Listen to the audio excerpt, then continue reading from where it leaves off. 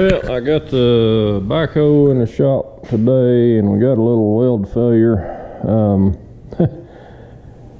This thing has been broke. I don't know if you can see the shiny part. This is what was holding for the last, I don't know, little while. That's been broke for a long time, looks like. So anyway, the old outrigger, actually, that turn over here. That's where it broke out, but must have been a pretty good weld to last as long as it has. I mean, these things get hammered, especially when you're sitting on, like one of your pads will be sitting on a board or a rock or something like that. So, well, bushings are getting pretty loose in it. I priced a set of these. I think they're around $600 without the rubber pads on them. So, not sure I'll be buying new ones for this backhoe, but got to fix it, get it back together where it can hang in there a little bit longer anyway. So I'll set it down here on the ground. I think I'm going to pull it off the tractor to change it out. I think it'd be an easier way to do it.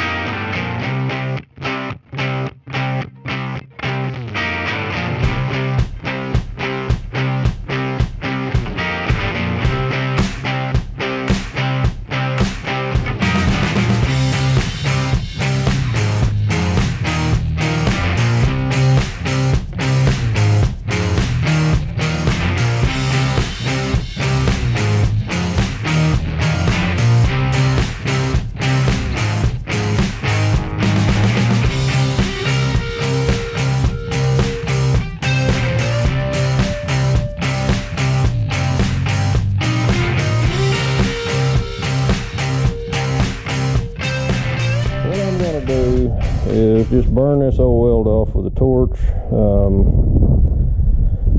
Probably grind this a little bit, clean it up a little bit. I'm going to use a 6011 and a 7018. I'll use a 6011 to dig in, penetrate, preheat, and then cover it up with some 7018 and put a good strong weld on there. But it's going to take a little time to get everything straight. Because they got rubber on the bottom, so they don't sit real level. I may have to clamp up something here to keep everything square when I'm welding them together. I could just stick it together, but I kind of think I ought to try to keep it straight, straight as I can anyway. Anyway, I'll get with it here.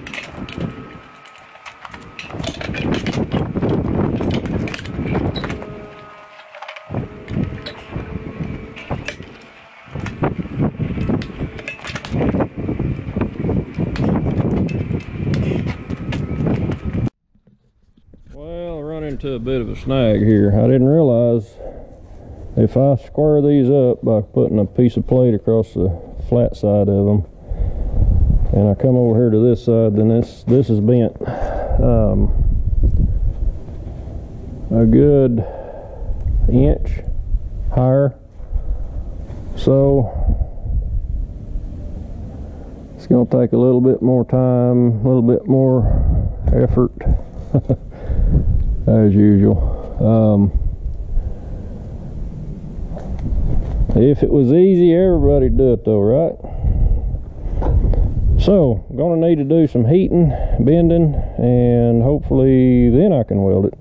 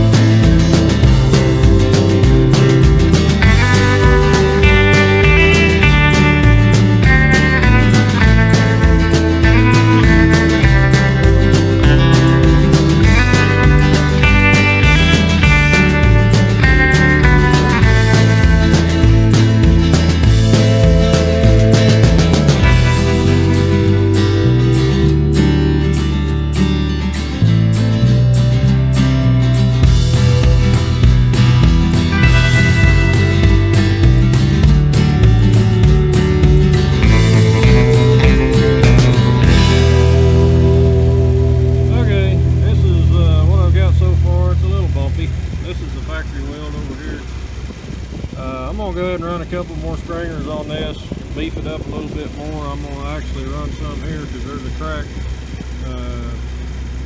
that formed there. So I'm going to burn a little more rod, keep on going here.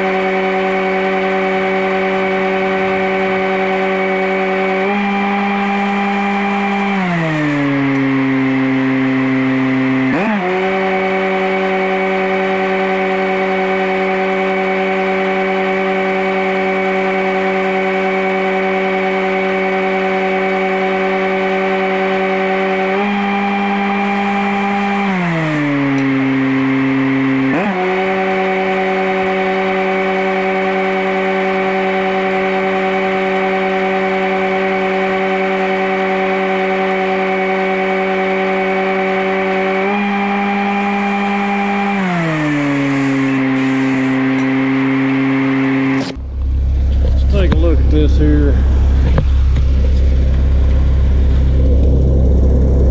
So this is what I ended up with. I tried to go beyond where the old weld went on both sides. Didn't turn out too bad, a little bit bumpy. I got a little out of line on my stringer up here, but I'm gonna go ahead and run about, I don't know, 5 or 6 on this side here too. So we'll try to knock that out and flip it over and weld the other side.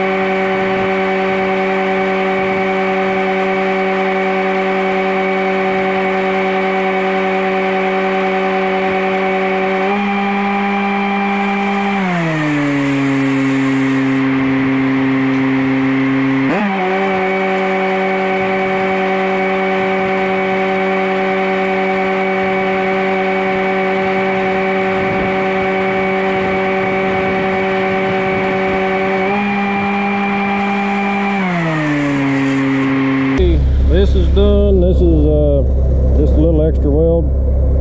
This pad here is removable, and if I take the bolts out of it, most likely they'll be broke off, so I'm not even going to try to take them off. I had to do I actually did 3 passes in here, and it doesn't look that great on the top one, but actually the other 2 are dug in pretty good. Anyway, it don't look too bad. I think it's ready to go back on the tractor. I put this brace in here just to keep everything from warping and moving when I started welding on it, so we'll take it apart here and put it back on the backhoe.